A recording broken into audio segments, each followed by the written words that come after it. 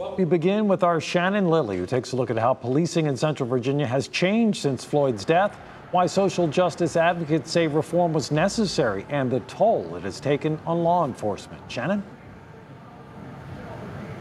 Well, Bill, since May 25th of 2020, laws have been passed changing the way policing is done here in our state.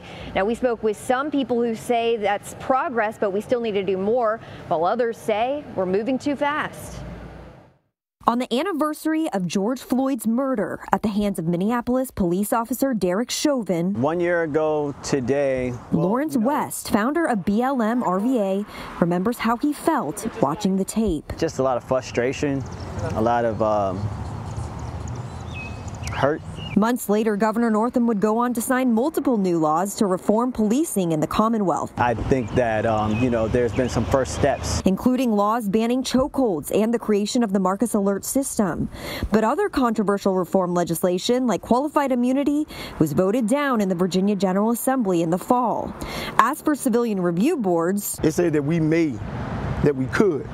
The option. Lawmakers set the framework for allowing investigative citizen review boards to oversee and look into police complaints, but didn't give any guidance on how it would play out. And it's been a mixed bag. We had a snag, couldn't get 3 people to support it, and so I pulled it.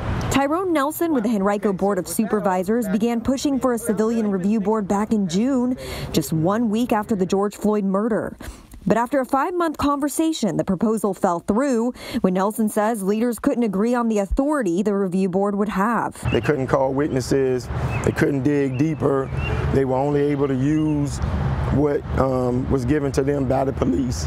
And, that's pretty much a neutered board before you even get started. Nelson believes unless the General Assembly passes legislation making citizen investigative review boards mandatory, localities will continue to wrestle with these roadblocks. The review boards really are about transparency and they're about accountability, and that's why I support it. In the meantime, Dana Schrod, executive director of the Virginia Association of Chiefs of Police, says morale amongst the police force is low. We've had a barrage of legislation pushed through very quickly and have not had an opportunity to be at the table with the decision makers. She says in a survey of Virginia police chiefs, more than 90% said they would leave the profession if qualified immunity were eliminated.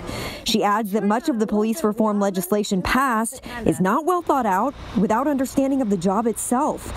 And she says that's creating a chaotic environment for law enforcement. The last thing we want in our profession are bad cops.